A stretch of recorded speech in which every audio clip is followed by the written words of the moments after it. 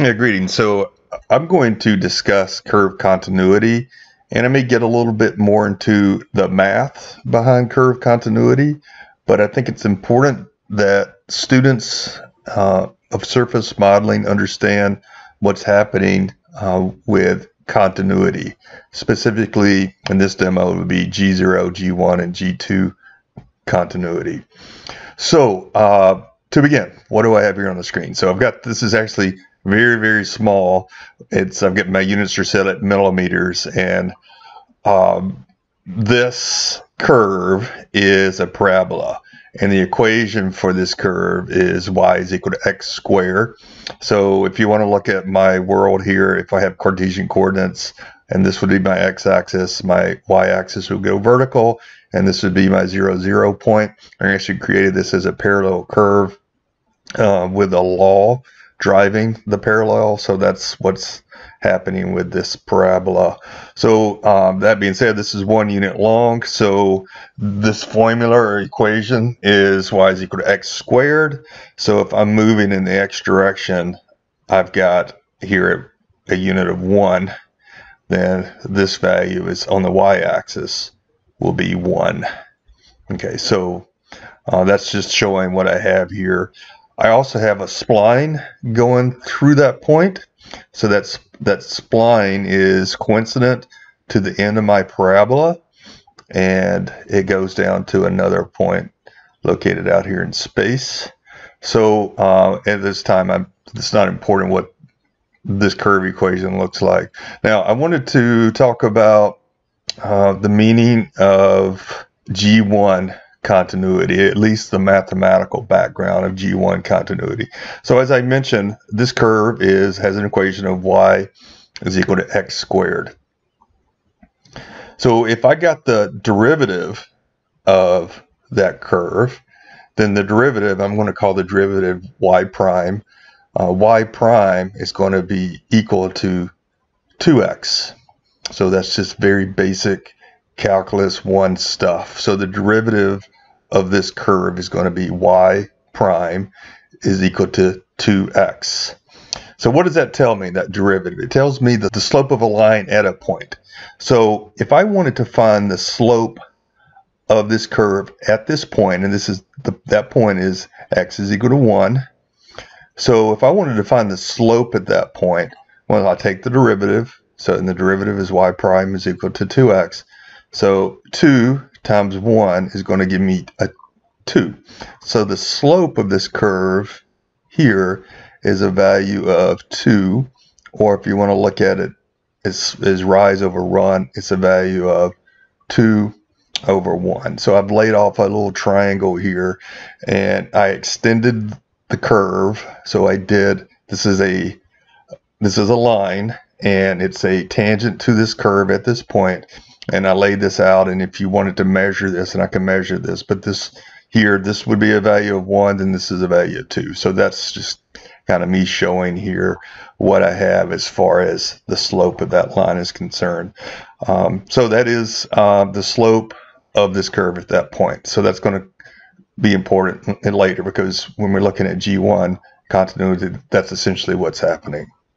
So what we have now between this parabola and this straight line would be G0 continuity. So G0 continuity means that they share a point in common. So an endpoint in common, to be more specific. So I've got the endpoint of this curve, which is at 1, 1.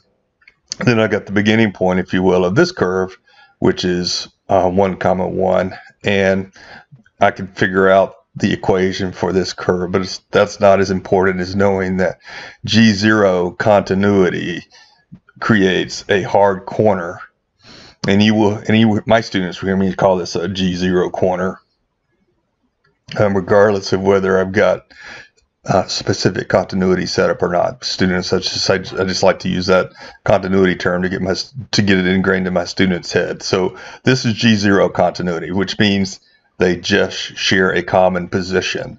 And you will often hear G0 continuity referred to as position continuity, because the curves share this one point in common, this one position point in common. So let's jump over to and change the spline to where it will have G1 continuity. So I'm going to come in to the spline. I'm going to find my point 1, which is in my spline definition, and I'm going to do a constraint type from curve and own this element. And I'm going to make sure it's set to a continuity type of tangency, which is G1. So now these curves are G0 continuity plus G1 continuity. They're tangent to each other. So what does that mean? So as the parabola, as I said, y is equal to x squared. So it has a slope at this point of 2 over 1. This is also a second degree curve, and at this first point, which is for this curve is 1, 1, it also has a slope of 2 over 1. But that's it. So they share a common point and they have the same slope at this point. So let me put in a porcupine analysis on these two. So I'm going to select both of them and going to select porcupine analysis.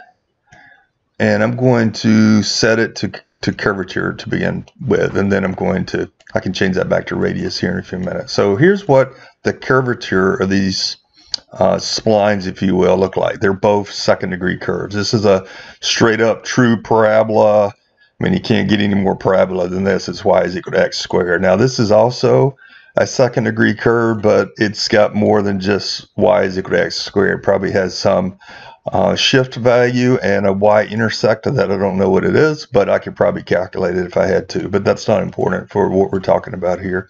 The point is they have the same point, 1, 1, and at that point they have the same slope, which is 2. Now this is showing the curvature. So when you're evaluating the curvature and you are using a porcupine analysis, what this means, and I call these the quills of the porcupine analysis. I'm going to blow this up a little bit bigger.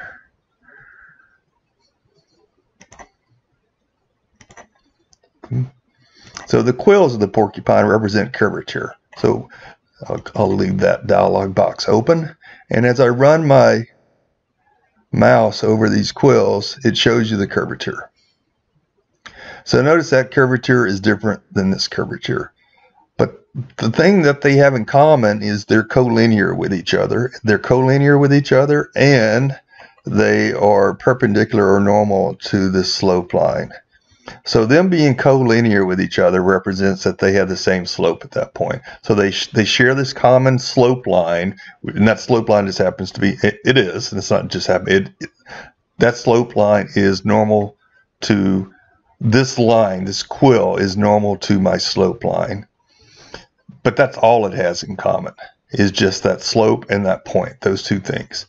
So if I wanted to look at the radius, and I could change this to be radius instead of curvature, it shows the radius of the curve at this point. So this is my parabola. So as I go up, by the way, I'm working in millimeters. So as I go up, you see the radius is increasing and increasing and increasing gradually.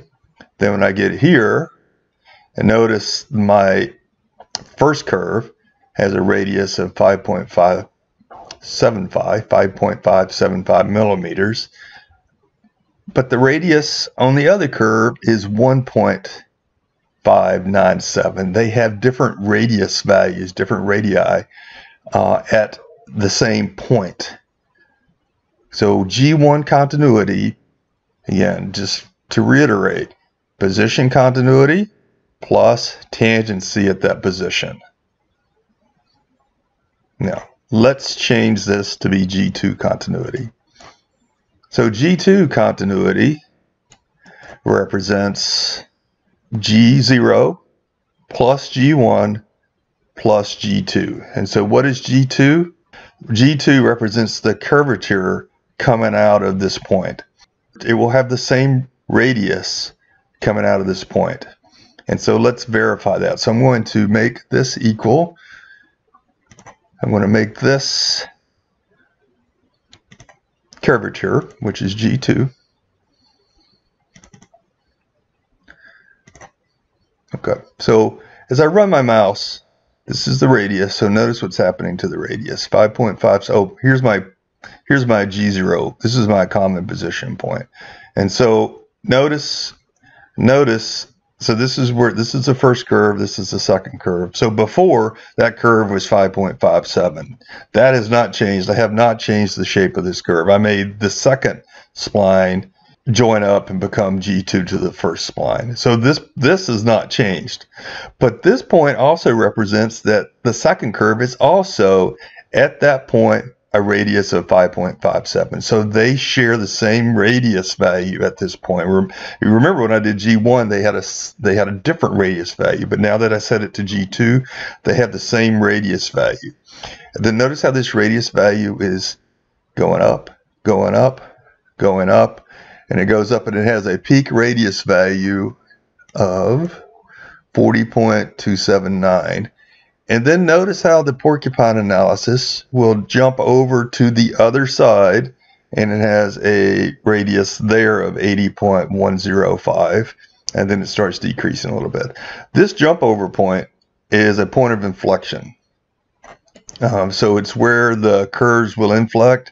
It starts curving, it's curving around counterclockwise, and then it starts curving clockwise. So that jump over my porcupine analysis represents that point of inflection. Now, what does G2 continuity mean? Well, that represents the second derivative. That's where the 2 comes from.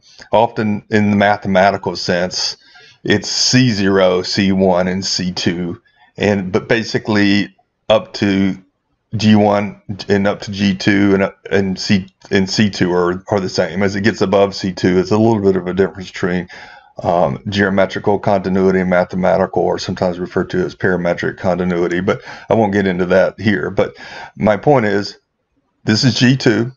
What does that mean? It's the second derivative. So if this original curve was y is equal to x squared, the first derivative was y prime is equal to 2x. Well, then the second derivative, y double prime, is going to be 2. So it has a value of 2 coming out at this point, and that represents the curvature as it's coming out of this point. So they share a curvature coming out of this point. And what that means, practically speaking, it means it shares a radius. Actually, it's down here at this point. They share a radius. They share the same radius, and that radius is measured. That curvature is measured by radius. So they share that same radius as they're coming out of this curve. So practically speaking, it's the radius that they're sharing, but that it's the G2 continuity is what it looks like mathematically, and it's the second derivative, which is the G2 continuity. Change this back, let's see what it looks like from a curvature analysis. And you can also see that same point of inflection when I'm doing a curvature analysis. When the backbone of my analysis crosses over my curve, that's a point of inflection. So it's curving counterclockwise to here, and then it starts curving back clockwise. So point of inflection and point of inflection, same point. So I hope that helps in regards to understanding G0, G1, and G2 continuity from both a geometrical understanding and analysis understanding with both the curvature analysis and the radius analysis, and also a little bit from the mathematical point of view, position versus tangency versus radius, etc., as the curve is created.